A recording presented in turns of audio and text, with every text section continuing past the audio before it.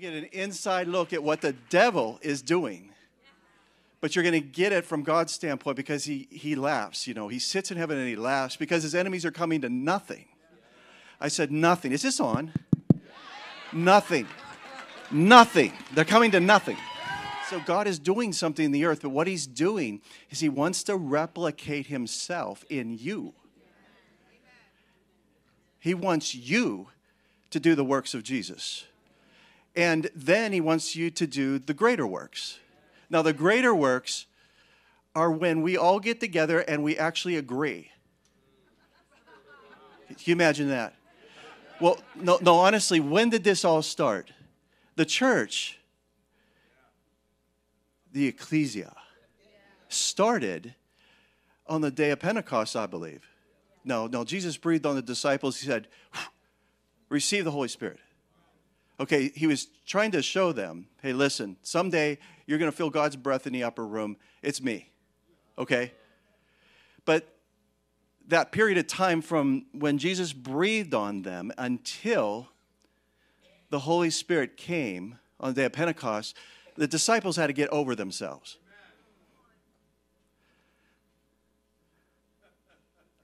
Just like you're going to do. You're going to get over yourself. And that little bit of brain activity you got, you're going to let it go. Okay, so God wants to pick a fight with the devil. And so what he's done is he's anointed and appointed you. And on the day of Pentecost, it says they were in one accord. Do you know that that is a miracle?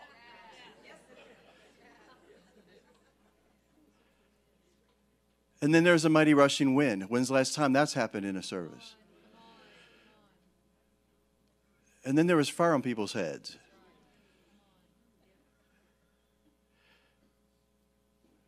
And then utterance.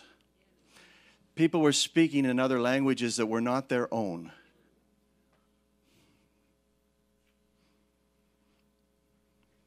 And then Peter had to get up and say, these are not drunk as you suppose.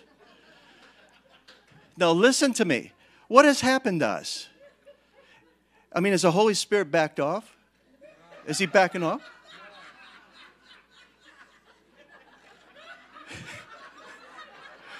Absolutely not, especially the third row back there. So what are you waiting for? So God has this thing all planned out for you. He loves you. So, and let's just talk about holy fire.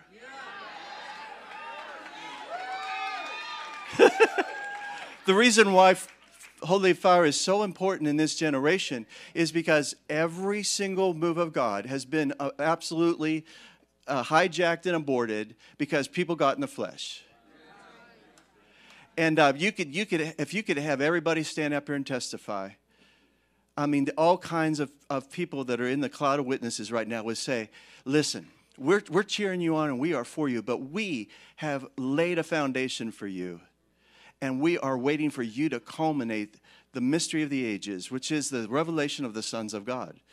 And the church is coming into that fruition where there's no spot or wrinkle anymore. But what it has to do with is you getting over yourself and then entering into the holy fire and being cleansed. Well, the lights didn't go off, Pastor Peter. I remember the last time I preached this message. Do you remember that?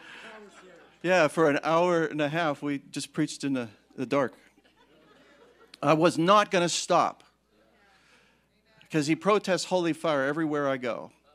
Are you strategically placed in this generation? Well, then, when does the redeemed of the Lord say so? How about today? God has already voted for you.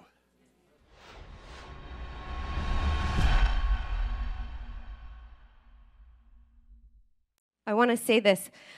Where it says there's life and death in our tongue, and we say, well, what are you saying? The Lord, when I was preparing for this, the Lord had reminded me something. When you complain, Can I say it? When you actually complain, if you could see what you're releasing, it would scare you, and it would stop you. And I'm saying that because that was something the Lord showed me. I didn't get it, the power that's in my tongue. Someone comes to me and says, "How are you doing? How are you doing, Larry?" Well, now I'm not saying you do this, but just, imagine, we've all been there. Well,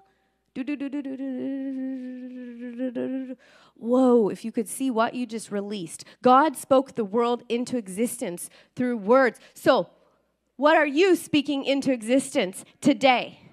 In this very moment today? What are you speaking into existence? Because, see, I got it. When I spoke at that thing and I said, "She shall live," and da-da-da-da-da, and then it was gone, just like that. It left. And I was so exhausted.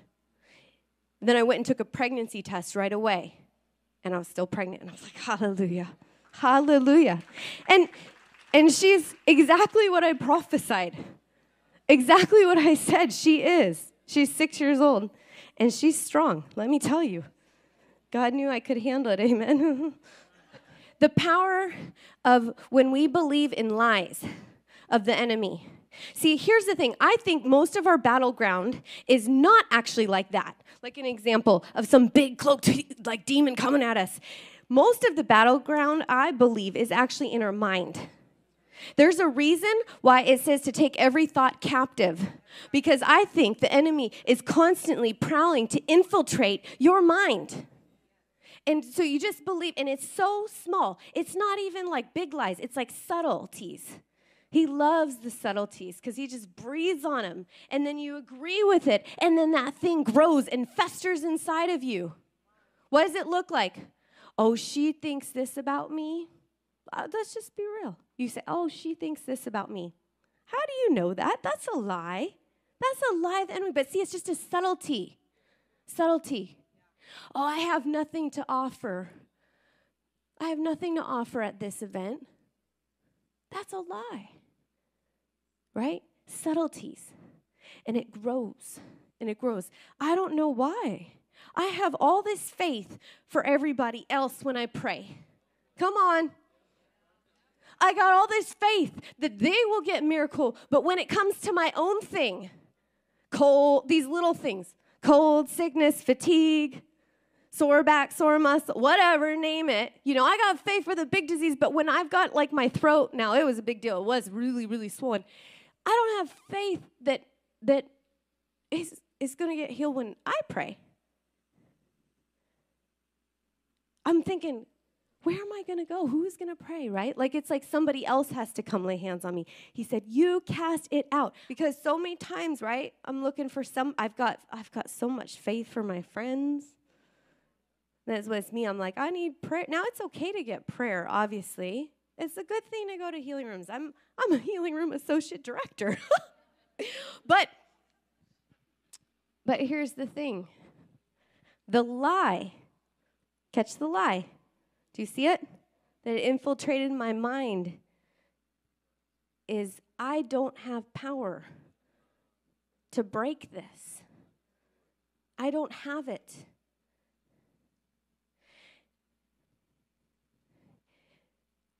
I think this is actually one of the biggest keys to warfare is to be able to recognize, stop and recognize where the voice of God is active in your life and where the voice of the enemy is active. But see, so often we walk through life, and I'm saying this because I've done it, walk through life and we're getting infiltrated in our thoughts, and we just think, oh, that's just me, it's just something I'm struggling with. No, actually, it's not you because you have Christ in you.